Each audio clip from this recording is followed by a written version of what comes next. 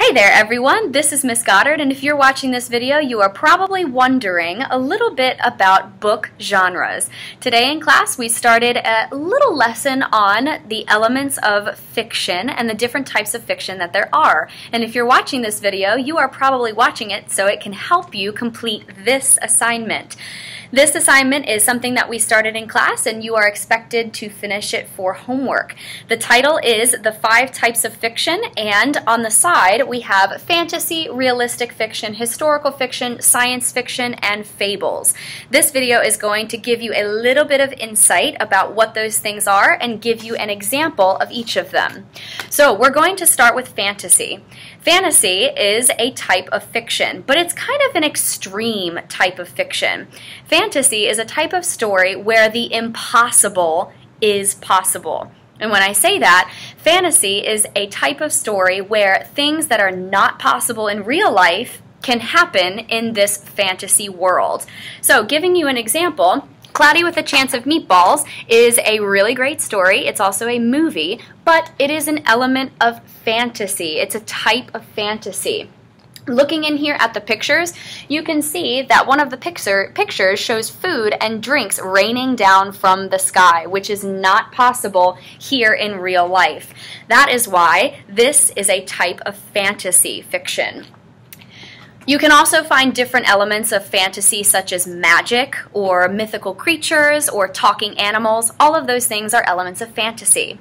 So, moving on to the next one on our list is realistic fiction. This is kind of the most difficult one that you guys will kind of come into contact. It's also one of the most common. Realistic fiction has 2 parts. First, the fiction part. When an author writes a fictional story, they make it up. They make it up from their brain. The characters are not real. The places don't have to be real. It's all made up from right inside the author's head. But if it is realistic fiction, that means while the story is still made up, it could actually happen. You have characters that are similar to us in real life. You have places that are similar to the places we have in real life. You have things that could actually happen in real life. You won't find any characters riding around on broomsticks or casting spells. For example, Judy Blume has a great book called Tales of Fourth Grade Nothing. This book is realistic fiction. The story is completely made up from Judy Blume's head. However, the characters in this story and the settings and all of the events that happen can actually happen in real life. Still, made up story, events could happen. They're very realistic. So, moving on to the next topic, that is historical fiction. Historical fiction is one of my favorites, and it is really easy to recognize because historical fiction, again, like realistic fiction, has 2 parts. The first part is fiction. The author makes up the story, makes up the characters. But the setting and the time, and usually the events that happen in a historical fiction novel have happened in the past. For example, taking a look at this book called The Titanic Sinks, the sinking of the Titanic is an actual event. It actually happened about 100 years ago. But the characters in this story could be made up. So, historical fiction usually takes place sometime and somewhere in the past. But the characters, again, are the made-up part. So, Titanic Sinks is an example of historical fiction. Moving on to science fiction. Science fiction, again, is a type of fiction that has 2 parts. The first part, fiction, and fiction, again, can be made up from the author's head. But this time, we're giving the book a science-y swing. Let's take A Wrinkle in Time, for example.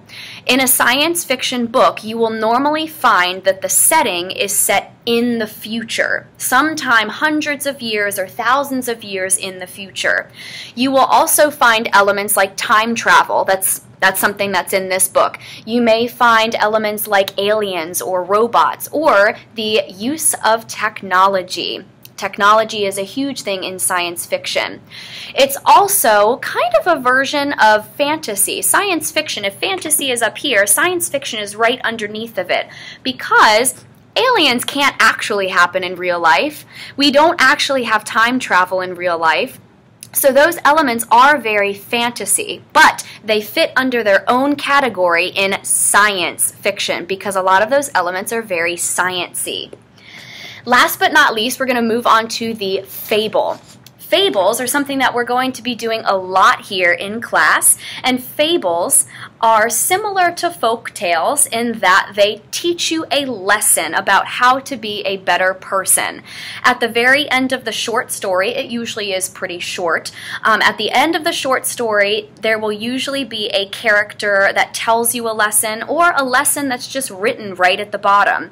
Examples of lessons might be treat others with respect, it might be do unto others as others might do to you. It might be a lesson like be nice and you will be successful. It could be anything really. So an example of a fable, this is actually a whole book of fables. It's called Aesop's Fables. So opening up, you'll find many short stories in this book. So, for example, one that we are going to be reading in class is called The Lion and the Mouse.